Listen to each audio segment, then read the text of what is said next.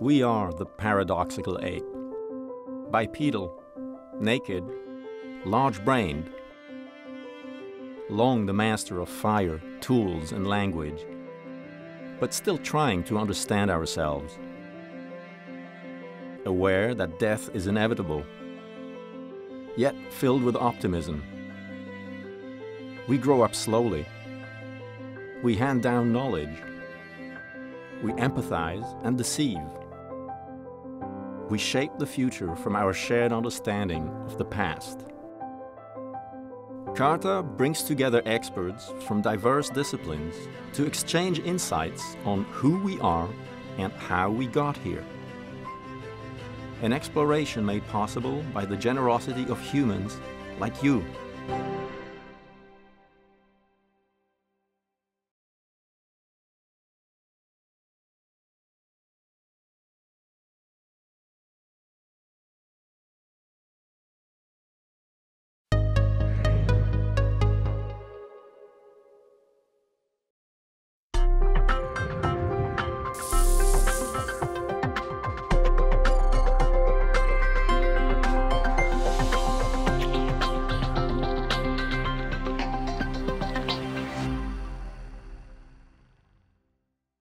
I'd like to now begin the question and answer session, and we have a series of questions from our audience, and I'm going to start with the first one.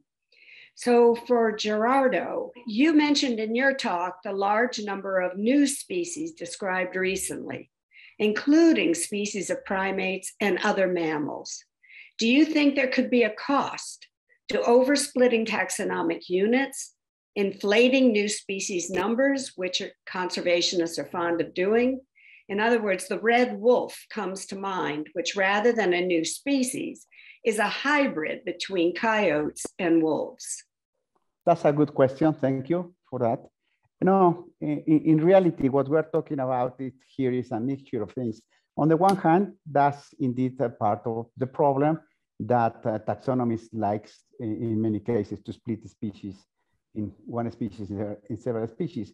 But what we're looking here basically is because we have much better data in terms of the genetics and the methods and so on.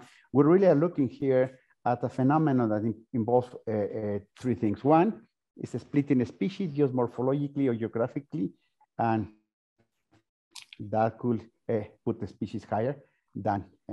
And the second is like, with the new methods, we really are finding out that many species that were cryptic species that look very similar are indeed genetically completely different.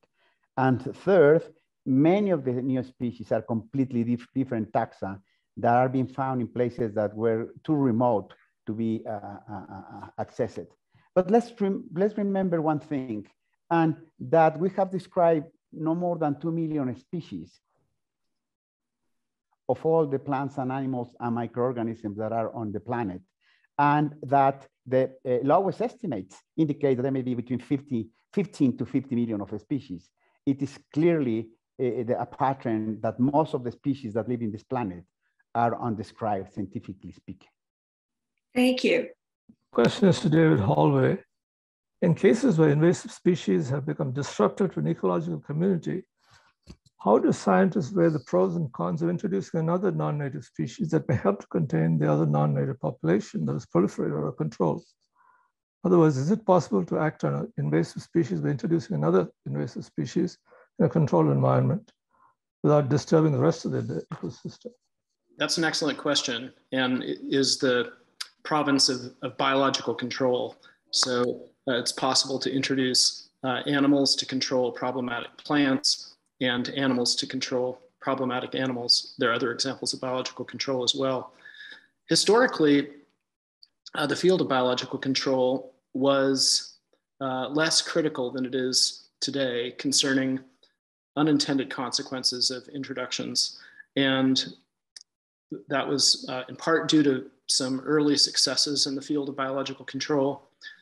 Biological control is a very important field, and modern practitioners of that field are very careful to assess the potential risks of introduction. And that can include host shift changes, for instance, where a biological control agent will start consuming a species other than that for which the control was originally intended. It can also include food web disruptions, so changes in the relative abundance of different species. And those changes can be very hard to predict. So I guess I could summarize by saying that any biological control introduction has to be very carefully researched, and that's the mindset of that field currently. Thank you. I'll take over again. This is a question for Ollie Ryder. As mentioned by Gerardo, massive population annihilation is an even larger threat than species loss. How do you propose prioritizing population over species conservation? Well, that's a good and challenging question. I think you would look at it within the context of the information we have about from census populations, but that's a very small number of species actually. And I think it's possible to use these estimates of genome sequencing to add to this by quickly obtaining data that would point to whether a species had very low variation, what its genetic load might be. And that's something that could be utilized for making assessments like this. There's now an Earth Biogenome project that aims to sequence all of the known species on Earth in 20 years, which is extremely ambitious, but a lot of work is being done on that. And that's going to give us a completely new view of the relative threats to species, at least from their own kind of internal genetic vulnerabilities. Tying that with what Gerardo was saying in terms of population diversity, you mentioned this too in your talk, in terms of genome diversity. Thank you. Okay, I have a question for Jessica Thompson. Given that fire is transformative and destructive policy, and especially relevant to the California landscape, can you describe the historic use of fire to transform the landscape here? Are there ways to learn from the legacy and reverse the process again in this specific landscape to turn damagers into managers? So the question is about the California landscape in particular, which is, of course, very much in the media these days. And it's not just California, it's the entire West Coast. And we know that this is also happening on a number of other continents. It's just what we tend to see here in the United States most prominently. And we also know that there are, basically humans have been in North America since the beginning of the Holocene, which means that all of the vegetation transformation that took place and the accompanying changes in the ecosystem with respect to large mammal communities, small mammals, birds, everything, the changes with vegetation, those would have happened at the shift from the Pleistocene into the Holocene while people were actually present. And most likely while people also had access to this particular form of landscape management. So when we look at the sort of what we might call a natural ecosystem in this area, and I think this is true for everywhere really in the world, we actually don't really know what that landscape would have looked like without people in it, because we go back far enough to the point in time when there were no people in it. We're back in the ice ages, which would have been a totally different set of ecosystems in that area. So with respect to the issue of fire, I know that there have been some historical documents and a little bit of kind of data, informal data from early trappers and people who were kind of moving throughout that area while Indigenous people were still living there in large communities and engaging in their Indigenous land management practices. But they're very spotty sorts of records. You know, by the time people were going there, conducting ethnography and systematically documenting these practices, they were mostly gone and far out of the context where they originally would have been done. So historic data don't actually help us as much as we would hope. I think really the lesson is that we have to go beyond written history, and we need to gain as much as we can from the from the paleo-environmental and archaeological records of those kinds of ecosystems. So with respect to this particular landscape, I wouldn't want to comment or provide recommendations, but I think what we're dealing with is something that's a lot more complicated than just trying to revert back to a couple of hundred years ago, which was already a pretty artificial ecosystem. And we no longer have the information from the past that we need. Yeah, thank you. Now for Asher Rossinger, is there a possibility that places will actually run out of water? Or is it more that places in the future will not have access to fresh, clean, drinkable water? Thanks. Yeah, that's an interesting question. I mean, I think that we've seen a few examples of cities like Cape Town in South Africa that experienced day zero, which was the point at which there was more freshwater extraction than there was groundwater and freshwater available. Mexico City has also actually been past day zero, as you know how we call it, in which they've been transporting fresh water into the city to meet their water needs. And so while humans are using more and more fresh water, and we're losing fresh water from glaciers melting, over abstraction of aquifers, groundwater, including the salinization of freshwater lakes that we're seeing. For example, the Great Lakes are also experiencing some salinization. With what many of the other panelists have spoke about today, including population growth, will we reach a point at which we don't have enough fresh water to meet human needs? Well, it's possible, but there are also technological advancements like desalination of water that can potentially meet human water needs. The trouble there is, what do you do with all the saline brine that occurs when you remove the salt from the water? So I think that there needs to be a lot of careful thinking about how we use water and how we reuse water. Wastewater treatment and recycling of water is something that a lot of different countries have been working on, in terms of both we don't think about it in terms of something that would be quite potable or enjoyable to drink, drinking wastewater, but it can be treated to the point where it is potable and drinkable. Nobody kind of wants to think that they're drinking water that has gone through the toilet and then, through our excreta. But if you've watched Dune, the book, they all have their still suits in which they're, recycling their own body water. Potentially, we can have large scale systems to recycle that fresh water. Okay, a question for Rob Knight. Can humans survive without a gut microbiome? Well, of course, we know there are mice that we have that have no gut microbiome. If not, do we know what is the minimal necessary gut microbiome to survive? Or to be healthy, I suppose, as a human? That's a great question. The short answer is no, we don't know the minimum gut microbiome to survive in humans. The individuals who've been raised essentially in a bubble with SCID and similar conditions have not, to my knowledge, been assessed for microbiome, although that would be fascinating to do. We do know that people can survive after extremely severe knockdown of the microbiome by antibiotics, which can reduce the microbiome by many orders of magnitude in terms of cell count. But there's still a fair diversity of microbes that survive any particular antibiotic regimen, and it's also very difficult to assess them when they're at very low cell counts. So I think it's a very interesting question, but the data are basically not available at this time. But we do have mice that are germ-free, right? They survive. Yeah, correct. So for other animals, mice can survive without any microbiome at all. They are less fecund, so they live longer lives, but their reproductive rate is lower, and so there's definitely an evolutionary advantage to having a microbiome in mice. Hamsters and rats and pigs can all be raised germ-free to adulthood, although again, with substantially harmed reproduction, although again, I believe the individual lifespans are longer.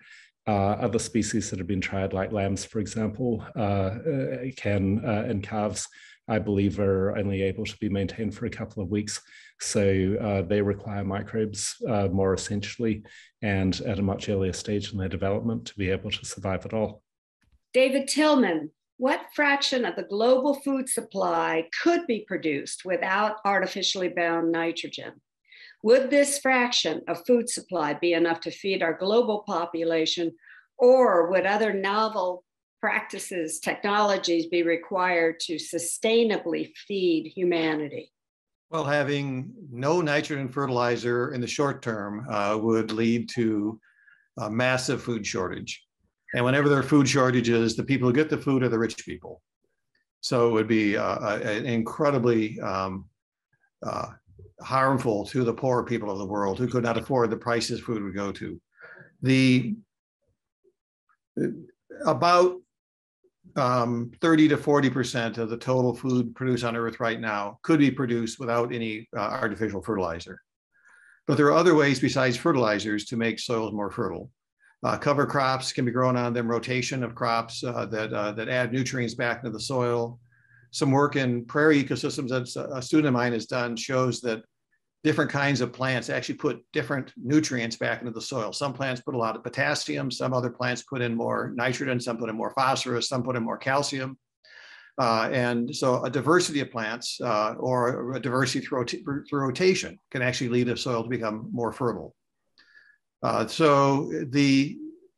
don't think that no fertilizer is the solution. I think that using fertilizers much more efficiently, much more wisely is what we need to do, and to transition toward an agriculture where we have better retention of nutrients through cover crops grown between the time when a crop isn't growing, and probably going toward a more diverse mixture of crops. Intercropping, we have 2 or more species together, for instance, does increase soil fertility. So I think those are the more workable solutions. I'm unwilling to have the poor of the world starve because we quit using fertilizer. I agree with you. So could you give us a quick estimate of how you might be able to increase efficiency of fertilizers? Yes, please. It's actually quite easy. There's been so much work done on major crops that we know how much nitrogen a corn plant needs to have provided to it sort of every day of its life. And the same thing is true for wheat and rice and so on. And there are detailed models, empirically based agricultural models, which let farmers know how much fertilizer they really need to add at any given moment in time. China had a 20 million farmer experiment that was done, where 20 million farmers followed the advice of these models for their particular crops. And they had yields that went up a bit, but their nitrogen use went down about 30%. Yeah. So there's really a very easy, about a 30% reduction we can achieve right now with a little bit of knowledge passed on to farmers. And farmers have to believe the knowledge. That's the other dilemma. They are inherently rather conservative because they can't afford not to have the yield they need. Especially the ones in certain areas. Right. Yes. Thank you. Okay, another question about food to Walter Willett. Your models point out that we need at least to halve our food waste in order to hit various important goals by 2050. Can you expand on some of the strategies you think would be most successful? One question is, at what stage of the food production and consumption cycle do you see most promise for reducing waste? Yes, thank you for the question, which is a complicated but important yes. and good question. That on a global basis, my understanding is about half of the food loss and waste and often in this area, this is a distinction is made, loss being what happens on the farm, on the production side of it, and waste after it's left to farm, which can be at food services, but also in homes.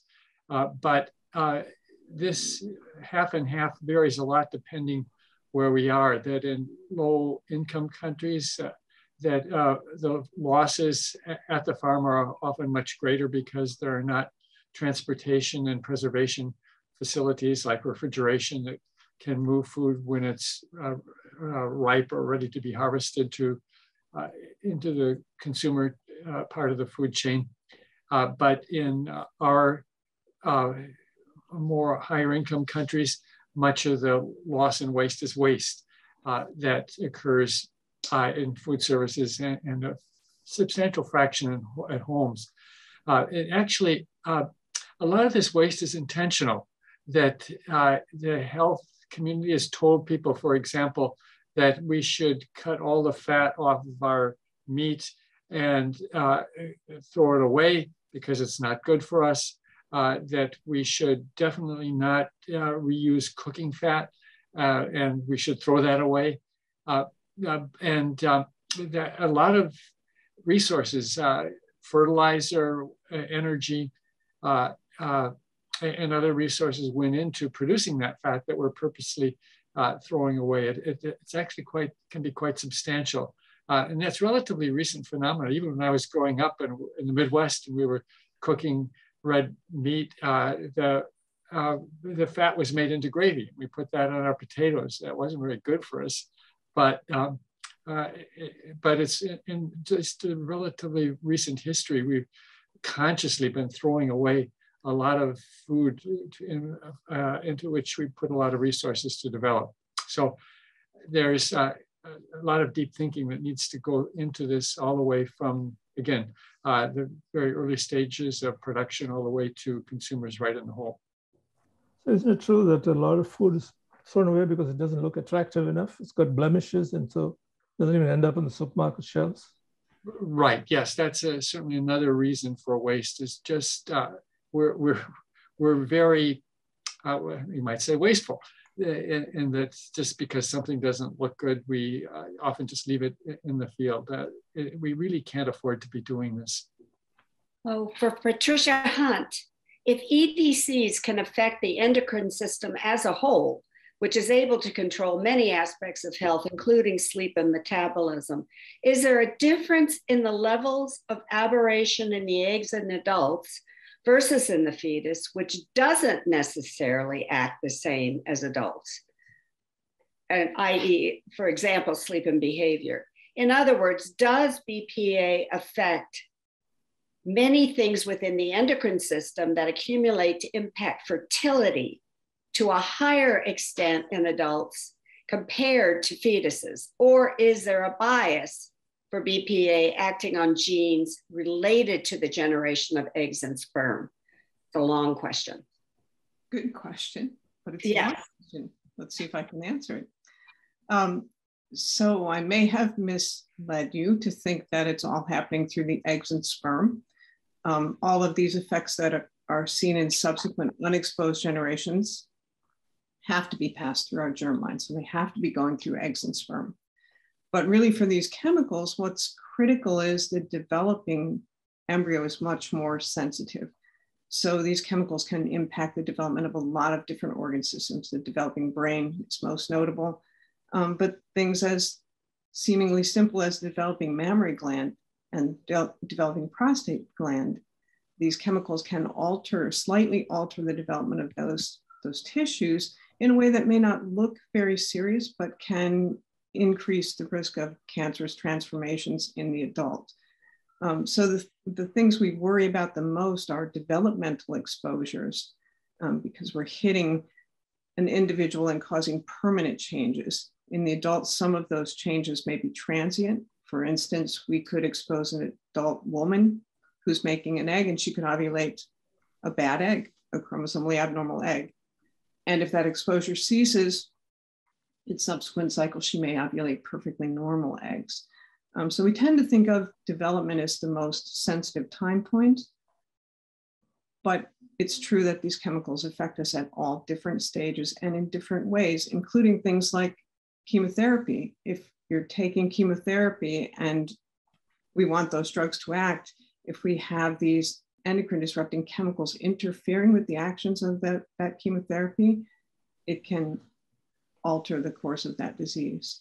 So it's actually really, really complicated, because I always tell my students, it depends on when we look and where we look. These effects. Fascinating, really fascinating. Question to Alice Gorman. In your talk, you mentioned that there's a view that currently there's no moral obligation to protect the space environment. What do you think it would take for people and institutions to feel morally obligated to do something about this? A really interesting question. I think the first solution to this is to have a more nuanced and deeper definition of what environment means, one that incorporates all of the complexities of interplanetary space and space weather. Like there is this long history of seeing space as a vacuum, which of course is completely not the case. So we need first to better develop definitions of what constitutes the space environment, and then to understand what kinds of intrinsic and extrinsic values that it has. Some of this has to be independent of its utility to humans. So that's like developing a whole new language of what's out there. And then you have to get some kind of interest and commitment from people to take this into account. So this relates to current debates about sustainable use of space, which are everywhere across the space world. People at the moment are talking about sustainability. And usually this is defined as continuing human use of space. So ethical debates tend to be about obligations to humans rather than to the space environment. So, I mean, this is kind of fraught territory to enter into, because in one level we can only ever make human assessments of what these environmental values might be. But we managed to do this, you know, on Earth in ways that adequately, I guess, ensure that we haven't completely transformed the entirety of the Earth's surface. And you could consider we have an opportunity in space to not be as globally destructive or damaging. So part of the answer to this is also expanding what sustainability means in the space community to encompass allowing particular planetary environments to continue into timescales that are beyond you know, human uses of space over the next 50 to 100 years, I guess. Another aspect of this is interest and buy-in from the general population, who in my experience often have far more sophisticated ideas about what the space environment is and how we might need to behave in regard to it than do people who are currently driving the agenda for space activities. So hopefully that catches something to what that questioner was hoping to find. Thanks. What about space tourism? That's an interesting one. So we've got a lot of people who are suborbital space tourists at the moment, able to take these very short journeys onto the edge of space, thanks to the spacecraft being developed by people like Jeff Bezos and Richard Branson. So part of the idea around this is that the view of Earth from outside, from that height, gives you a perspective in which people realize that the Earth is united and fragile, and therefore requires a greater level of environmental care than it's previously had. This might also develop a sensibility towards the space environment. Well, very sadly, the evidence we have suggests that people who come back from these experiences don't immediately give up their jobs and devote themselves to environmental activism on Earth. So it seems a little unlikely that we can expect this to be a transformative experience, which will make people take space environments more seriously as well. I think the difficulties of space tourism suggest that it's not going to make major impacts on the space environment in the short to medium term, and that those impacts are more likely to come from lunar mining, for example, or attempts at setting up human habitats on Mars or something like that. So I think neither the opportunities nor the constraints around space tourism of such an intensity at the moment that we probably really need to take them into account at all. All right, I have a question that is open to all, but I'm going to lob it directly to Gerardo and to Ollie, and then let anyone else come in who wants to. because I can think of ways that each of you from your own area of expertise could answer this. So here we are. Mass extinctions and the loss of biodiversity represents a significant existential challenge to planet Earth. Faced with this crisis, is it possible that human management of endangered species, zoo and agricultural manipulation of natural selection, and even lab design genetic engineering, genetically modified organism, approaches can be employed to slow down the rate of decreasing diversity and counter the seemingly inexorable trends in species extinction? Thank you very much. That's an interesting question. The first thing to say is like the cheapest, most reliable way to save a species is to save in ecosystems. So basically, we need to do a couple of things. And first of all is to try to conserve as many tropical forests, mangroves, reef, and so on. And that's really the cheapest way to try to save most of the biodiversity on the planet. And then make a great effort to try to make a human-dominated landscape more friendly to support more species. And just give you a very quick example. For instance, the palm oil plantations in Costa Rica, there has been some studies where if you leave the understory and you combine the palm oil plantations with a local forest, you will have a much larger portion of the biodiversity surviving in those landscapes. And then having everything else, as you say, like all these new technologies that can help to save some of the most endangered species and so on are perfectly important to use. But I will be very, very, very strong on saying that unless we maintain the ecosystems, whatever is left in terms of the natural ecosystems, there will be no way we can survive as we can avoid a collapse of civilization by using any of the other techniques. There is no way we can really try to preserve and maintain using these techniques, genetic and so on techniques, the 2 million species that we need the planet to maintain its stability and to have the conditions that are make possible life on the planet in general and life in the planet for humanity. This is, I will finish with this. It is incredibly important to understand that the only way that me and my colleagues, based on the strongest data available, shows that we will survive is maintaining all the what we can maintain of the natural ecosystems. There is no other way. Thank you. So we have ecosystem management. Could I ask Ollie to comment on the zoo end? Do you want to chime in on this? First of all, I want to agree entirely with Gerardo.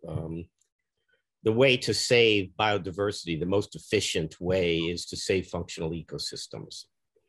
The fact, though, that we are in this extinction crisis suggests that we're not going to do that perfectly. And from my perspective, I'm thinking that, you know, next year, there's going to be less biodiversity than this year. But we have, for the first time in the history of life on Earth, the opportunity to save living material from individuals after they die, or species, from species as their numbers are declining. So a sampling of the gene pool of a species now, even if it doesn't go extinct in 20 years, will likely be richer than the gene pool of the species 20 years later.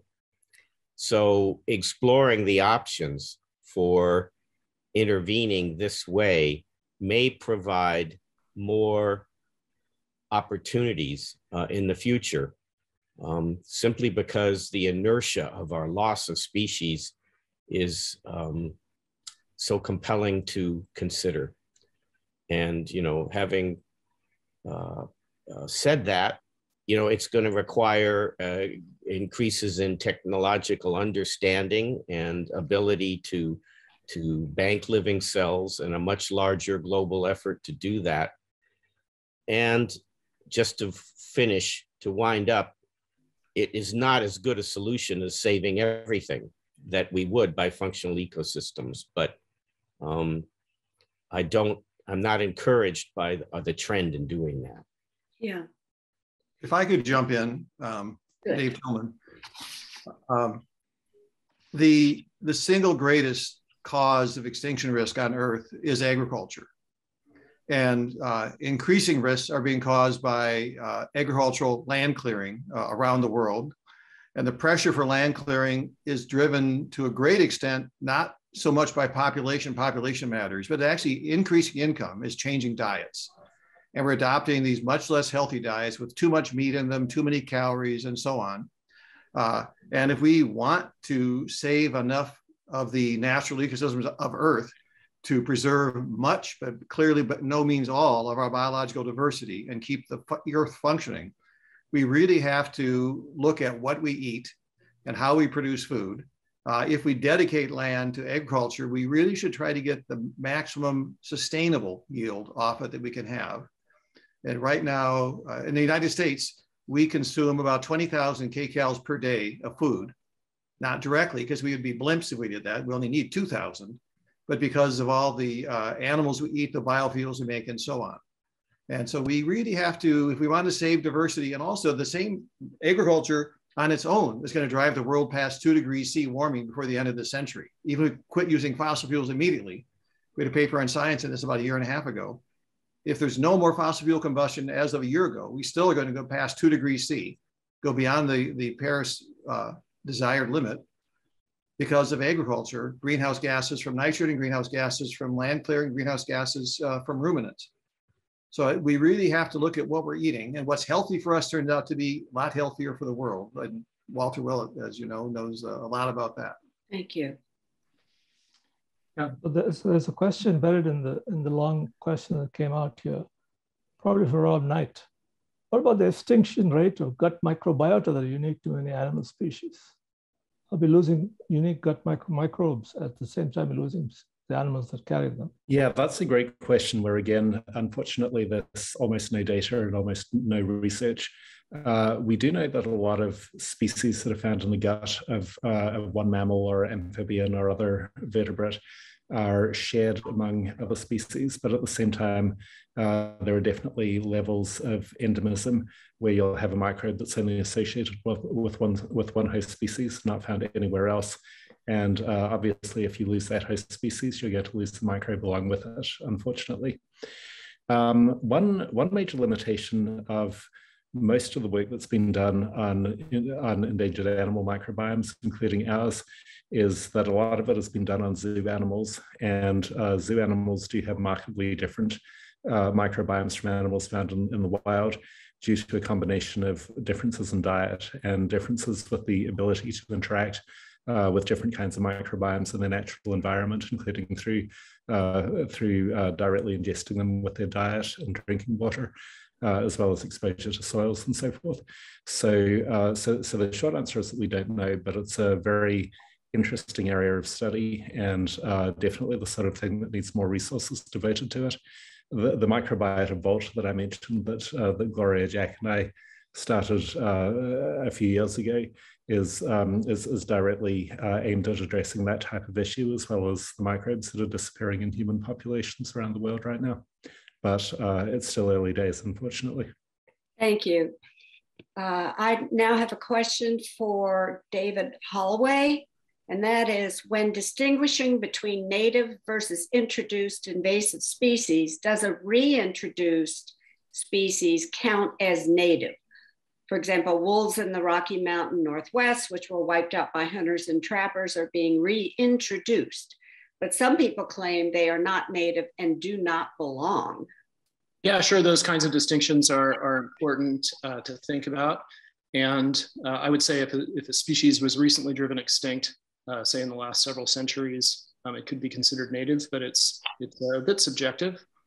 Another issue that's going to certainly come into play in the future is introducing species into new environments simply to preserve them as climates change and landscapes change. And conservationists are going to have challenges in deciding how to introduce species beyond their current native ranges simply to save those species in the future. So I just had a general question to David Tillman, I guess, in terms of the introduction of nitrogen into capturing nitrogen. The Haber process also generated chemical warfare, right? The process of making nitrogen was probably first mainly used to make munitions for war. Right. And it is interesting is at the closure of World War II, where the world by that time had a massive capability of making Haber-Bosch nitrogen, taking N2 and making it into a usable active form of nitrogen, was when nitrogen fertilization of crops took off. And so it was sort of turning the swords into plowshares, if you will, in some sense what happened. And it had many benefits. And I think it's easy to look back and wonder why people didn't understand the harm that was going to be caused. But I think that's the problem we have as humans. We don't spend a lot of time thinking about the future. And we always imagine the future will be like the past. And I think that's one of the problems we have when it comes to the environment. We aren't asking what kind of world are we creating? What will the world be like in 20 years, 50 years, 100 years, if we keep doing what we're doing? And how can we avoid the things that are coming along that we don't like? And I think nitrogen fertilizer was one of those. It's been incredibly important, but it has been overused and misused. But it still is a very important thing for humans to have a food supply. Okay, another question for Asher Rossinger. How does increased sweating in humans compared to great apes fit into the biological adaptations for water scarcity? Sweating seems rather counterintuitive as it leads to body loss. Could you give us other examples of biological adaptations to water scarcity? Sure. So it's an interesting question, what biological adaptations do humans to water scarcity? As counterintuitive as it is, humans, non-human primates, we actually use less water than our great ape relatives. So humans have actually adapted to conserve body water. So we relatively use less water, despite our greater ability to sweat. So we have more eccrine sweat glands, which allows us to dissipate body heat.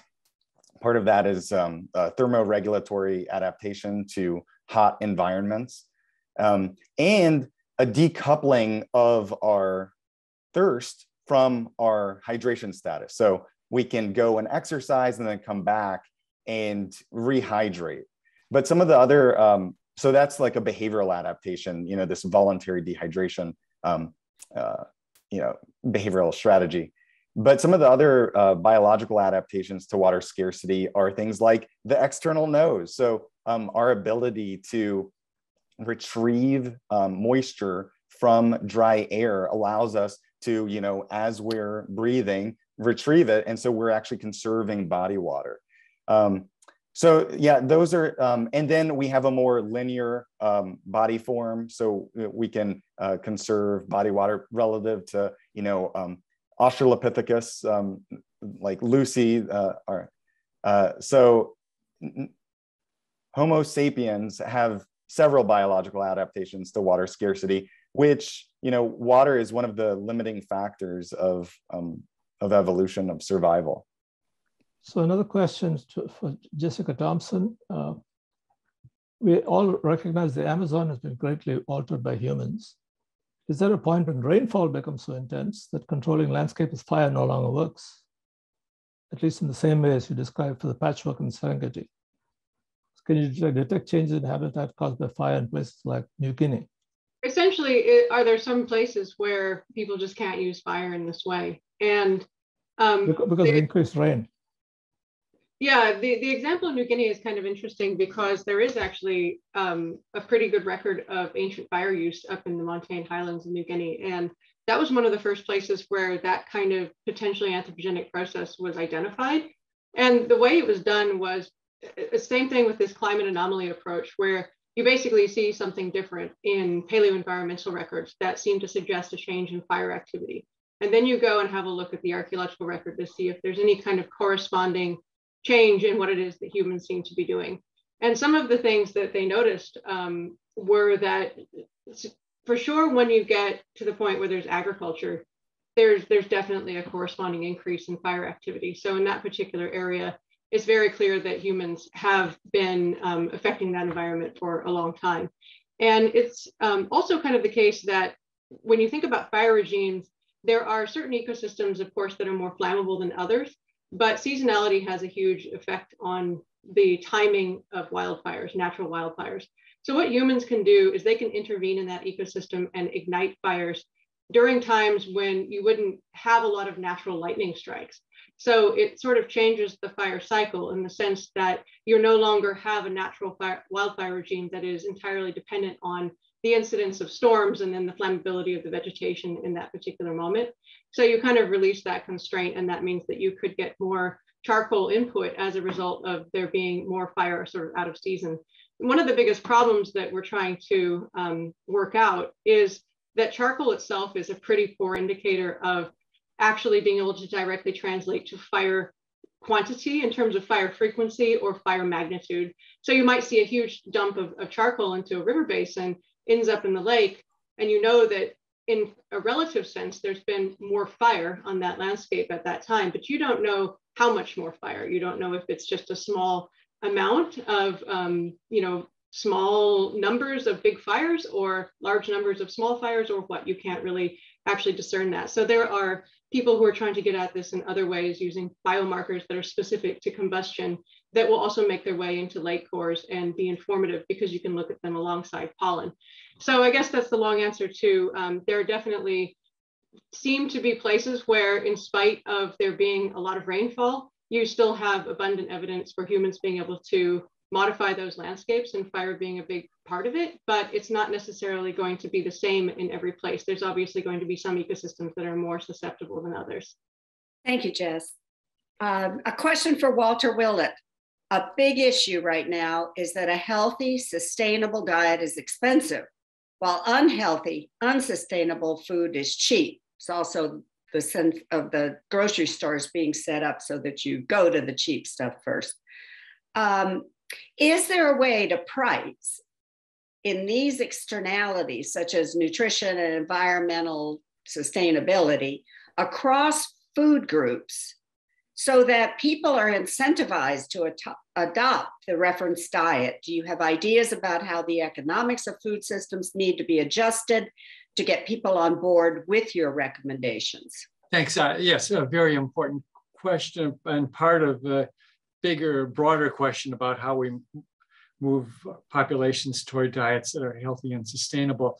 I would take a little bit issue with the question, or the assumption in the question, though, that healthy, sustainable diets are not necessarily more expensive.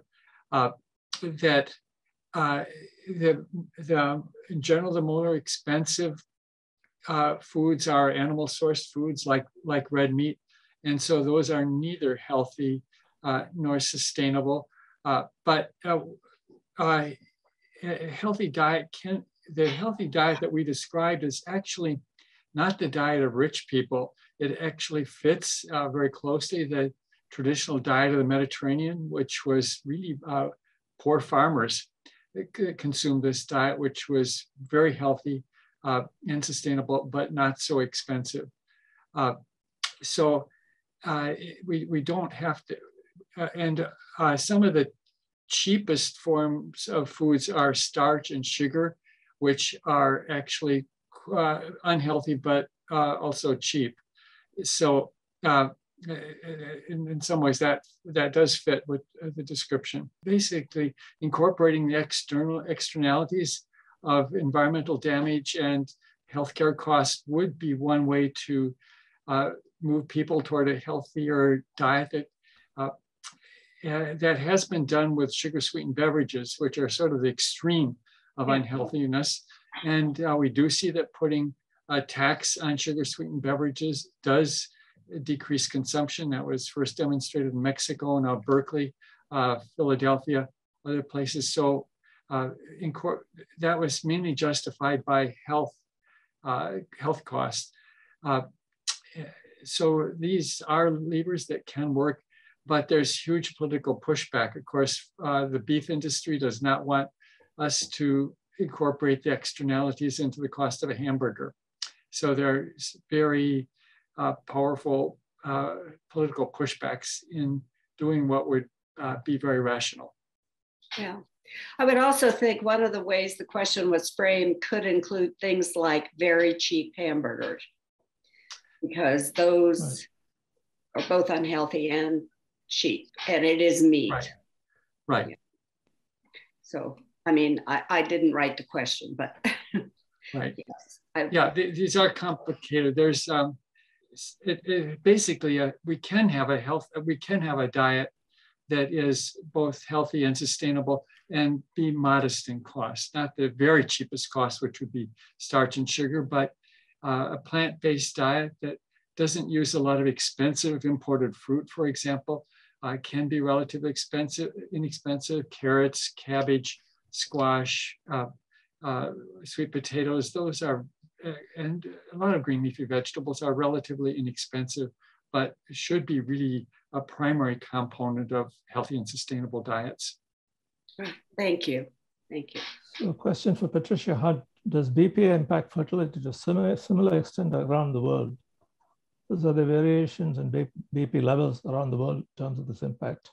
I don't think we have any way of actually really knowing that. I've been asked a lot of times, what about unexposed populations?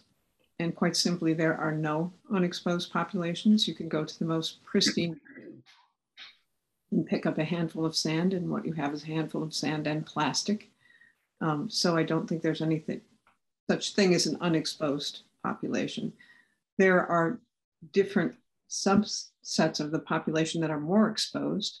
And sadly, this does follow socioeconomic status, so that poor people tend to be more exposed because of the lifestyle choices that they have to make.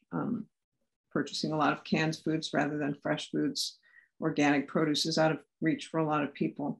And since these chemicals are coming from pesticides and plasticizers, you know, consumer choice makes a huge impact on your exposure level. So I don't think we can really say that some populations are more affected around the world, but we can certainly say that within our own country, there are subsets of our population that are much more highly exposed.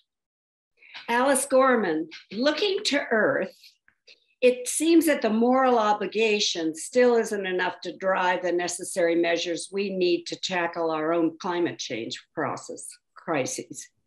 That is, even though many see it as a major issue, institutions do not act appropriately to handle it.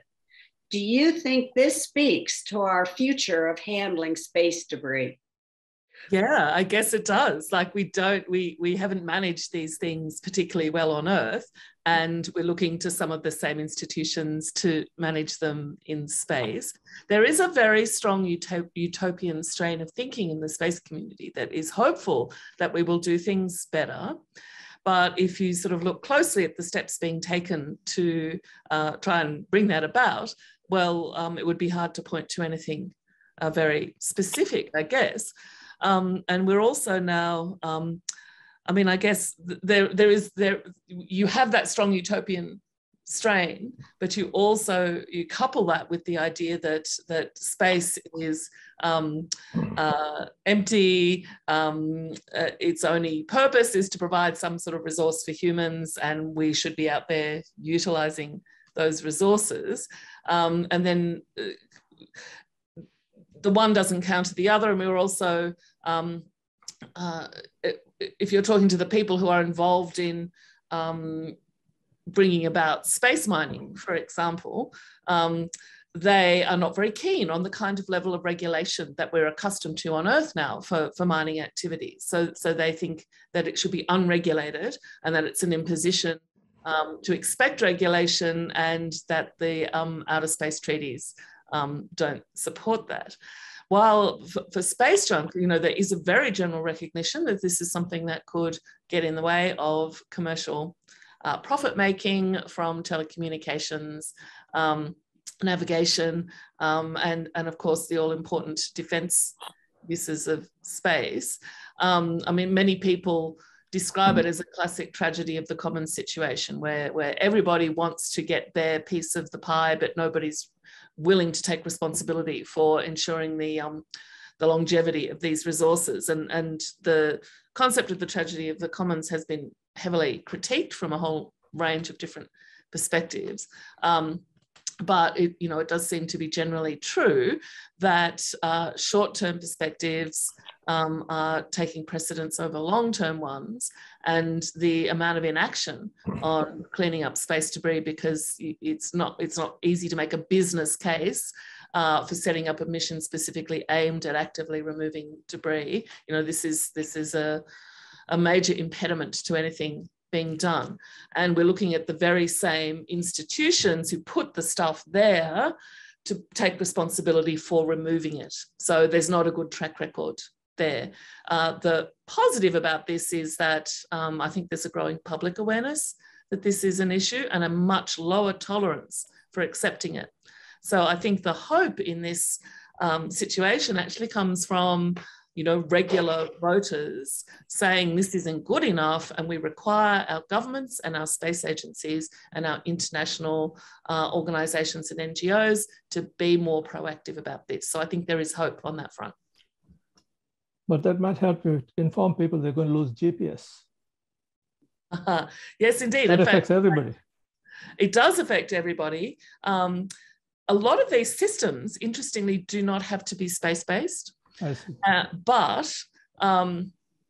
there's a lot of systems for local navigation and coordinates, and a lot of these are being developed by defence, because if defence navigation satellites are taken out, they still want to prosecute conflicts on Earth.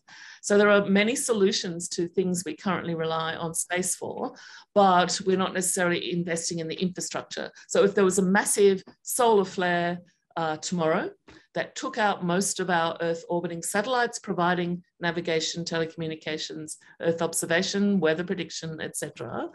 The terrestrial replacements that can fulfill those tasks are not necessarily having the same level of investment.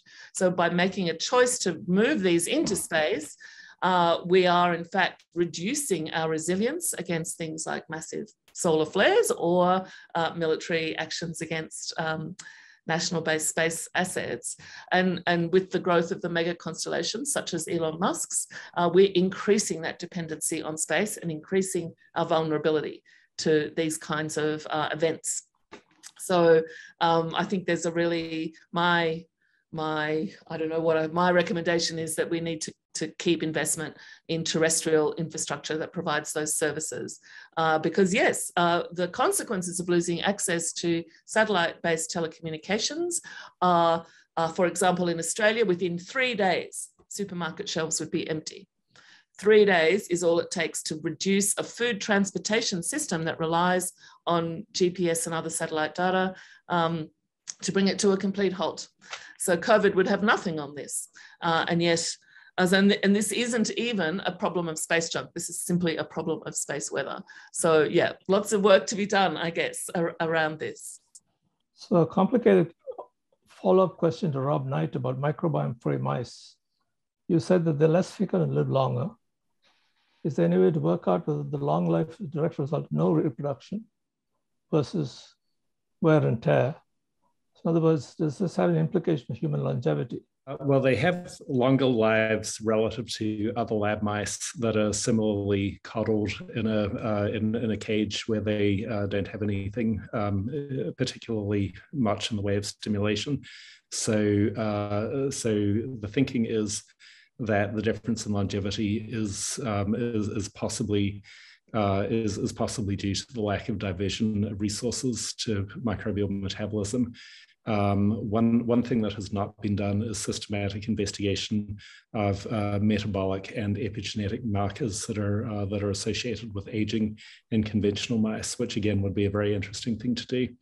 One thing I should mention is that a lot of the tools for doing microbiome research have only existed for a few years, especially with the ability to apply them at scale and with adequate replication and sample size. So there are a whole lot of experiments like this that you would absolutely want to see done, but in practice they haven't been done yet because there's so many questions to answer. But the great thing about it is that there's a tremendous number of opportunities for grad students and postdocs wanting to enter the field and do exactly these kinds of studies. So no, the mechanism is not well understood. One thing that we know it's not due to is better sleep, because germ-free mice tend not to have a firm circadian rhythm established. It only gets established when they're colonized by microbes. So the one thing that it's not due to is that they're getting better sleep without being disturbed by all their children's microbial symbionts. But we don't really know what it is due to. But the leading hypothesis is that it's something related to either the lack of diversion of energy into the microbiome or the lack of immune stimulation, where the immune system is normally a huge energy sink. I have now one last question.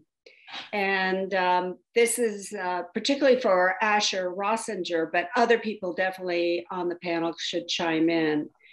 The Western US has been under increasingly worse drought conditions. And in California, up to 80% of water use is for agricultural purposes. And it's mostly arid or desert locations, which provide food and goods globally. The collapse of water availability in California will affect the rest of the world. Are we past the point where we can change water use practices, such as moving to less water-needy crops or shifting to desalinization of ocean water, which Israel has done?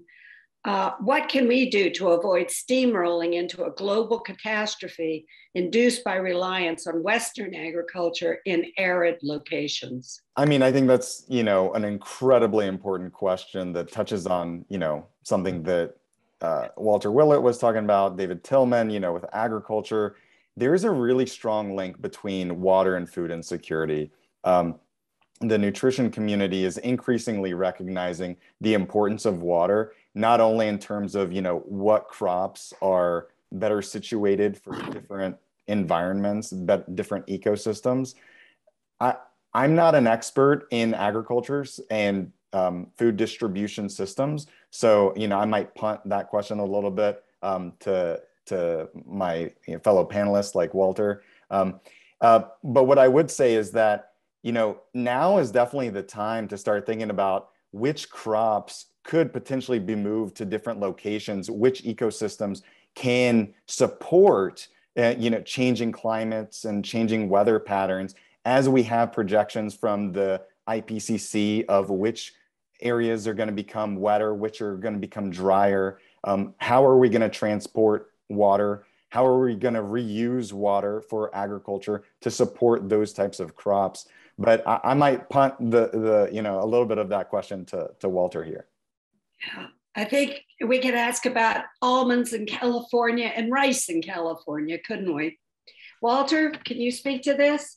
Sure, and that was, I think, a very good answer that is very multifaceted, that it's partly a question of better and more efficient use of water for the crops that we are going to produce there, but also shifting the balance of crops and then also moving production of the same crop to another place. And there's no simple solution, but some combination of those issues, those approaches will need to be done. In terms of almonds, that they've been sort of the bad poster child, I guess you might say, but it is more complicated. And talking to my colleagues in California, almond production and agriculture more broadly, apparently the flooding, the traditional flooding, is not totally wasted, because that does go into the ground and recharge the aquifer there. And we did some calculations a few years ago, and David Tillman may have some better calculations, but a good bit of the land in the Central Valley is used to produce alfalfa, which is fed to cattle for milk production. That's probably much worse than almond production, because the moisture in alfalfa production is evaporated and doesn't recharge the aquifer. And there's inefficient use of energy inputs to produce milk. So it's almonds need to be looked at carefully, but they're not necessarily the worst factor there. And probably from a nutritional standpoint, an ecological standpoint, probably better to be having soy milk if you really want to drink some white liquid that can have the same content of vitamin A, vitamin D, calcium by fortification. So there's lots of different approaches here. But in general, a shift again toward more plant forward, not necessarily totally vegan diets will be one of the most important ways of dealing with this. Maybe David has other thoughts. Yeah, Walter, I'd love to jump in on this. What you said is totally correct. And I think it's important to sort of look at the amounts of different things that people eat. Per kilogram of nuts, there's a pretty big water demand, but a typical serving size of almonds is like 1 ounce a day, 28 grams a day. And that's the amount that your nice work has shown leads to a huge health benefit. 1 ounce of nuts a day has a massive health benefit, and one of the largest benefits attributable to any given food. And so, the water impact, the water needed to produce that is much less than the water needed to produce a serving of beef, for instance. So almonds aren't as good, let's say, as corn or wheat or rice in terms of per serving, but they're much better than almost any kind of meat that is eaten, and they have lots of health benefits. So I think it's a wise compromise to do that. And the other issue is, if you look at the actual amount of water used to produce different crops and come up with a water footprint of each of these crops per serving, there's almost no crops that are different from each other, because people who live in dry areas have to irrigate crops to produce their own food. And so because of that, almost any crop is grown in areas which have inadequate water, but they use irrigation. Egypt has very high wheat yields, and it's all irrigated wheat, of course, which it has been for thousands of years in Egypt. And so the water issue isn't as clear to me as an ecologist as I thought it was before I studied it. I think the main thing is to look at the water impact per serving of a food, and serving sizes differ in what people tend to eat. And I think if we do that, even almonds are actually not that bad. Could I maybe put a little bit of a space spin on the question of water? So one of the reasons that there are so many plans to go back to the moon at the moment, and also plans to mine the moon, is that water ice is one of the major targets at the lunar South Pole. And the plan is that this will be used to make rocket fuel, go onto Mars, and used to sustain lunar habitation. At the same time, the outer space treaties make clear that the benefits of exploiting outer space resources have to be shared with all humanity. Something that hasn't been discussed is whether lunar water could in fact be exported back to Earth to relieve possible water shortages. But one thing that is being discussed is that what's required to set up sustainable biospheres on another planet or moon where you don't have any of those things naturally occurring will produce technologies that will enable an incredibly efficient use of things like water, and that this will be a benefit that could be shared with humanity according to the terms of the Outer Space Treaty of 1967 and the Moon Agreement of 1979. So this is all aspirational at the moment. We don't actually have those technologies, but it might be worth thinking beyond the Earth and incorporating some of the water sources and resources that we have in space that are the next target for human engagement with space. I think that for me, it becomes incredibly difficult to grasp the idea to think that we can help Earth by getting resources from out of the planet and that we can establish biospheres in other planets. That's completely unreal. And I think it's misleading in the sense that if we think like that, we are allowing us to think that we can continue, that the destruction that we're causing here, somehow we could survive somewhere else. And to be honest, I think that it's incredibly dangerous to think like that. I mean, the problem that we're facing, and basically in my talk, I talk about extinction, but it's incredibly clear that what the other speakers has mentioned are extremely relevant to the extinction problem and to the survival of humanity on this planet. And when we're talking about the existential threat, we don't have, I mean, when we talk about the year 2100, that is long term. That's, I mean, really what is going to happen in the next 20, 25 years is what is going to define what is left in this planet and if we collapse or not. So my only cautions on that, is that we really need to be clear that what is going on now is going so fast that we don't have the luxury to think more than 30, 50, 40 years. That's a caution, a word of caution that I like to put into the table. Gerardo, I'd like to agree with you on that. I think I've had many undergraduate students who say that we don't need to worry about pollution on Earth and climate change. We'll just go live on another planet. Well, that is pie in the sky. It is totally ludicrous. Attempts to make biospheres on Earth have failed one after another. There are very many massive technical reasons. I mean, if I once calculated the mortgage payment you have to live in Biosphere 2 when it was going, it was about $80,000 per member per year, per month, not per year. If I could interrupt, this is a whole new symposium you're describing. And I hope that we could get Alice back to be able to be part of this. I agree with you. I'm sure she does. I won't speak for Alice, but. No, I agree. We haven't got the technology to do this, but maybe we should be thinking about water in a much broader context than just the Earth. So, yeah, but no, I agree with both those comments. I'm not a proponent for this. Thank you. Well, I think this tells us that we have a lot of work ahead of us. Because one question just to generally think about is, what have humans done to the planet that has been beneficial to anybody but humans? Beneficial to the planet compared to, and not just to humans.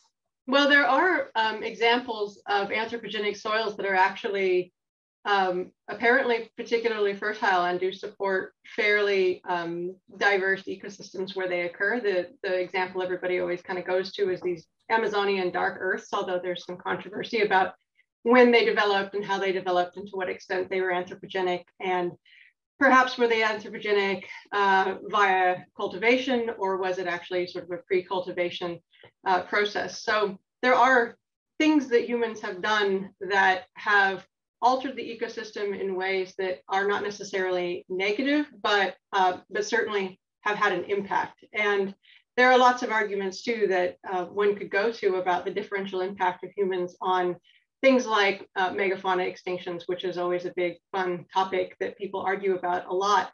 But all of these things have these kind of follow-on consequences, which is, it's kind of hard to ascribe a positive or a negative to it with great clarity if you don't know exactly how all of these ecosystems actually interacted in the past. And so it's kind of like putting a qualitative assessment on something that is simply a change. But I think in the last few hundred years, we've been able to carefully document and witness changes that I would not hesitate to say have been extremely negative with respect to other organisms. So however we want to define something that is a negative impact, the loss of biodiversity has been very real. And I just think that if we kind of go back in time, we find that there have been things that humans have done to actually promote biodiversity through their actions that are just not very well documented, because most of the emphasis has been on these really big, obvious transformations instead. So positive, negative, I think I can be pretty clear that we've had negative impact recently, but I would wonder if it has always been that way. I like that. Thank you. And on a positive note. Yes.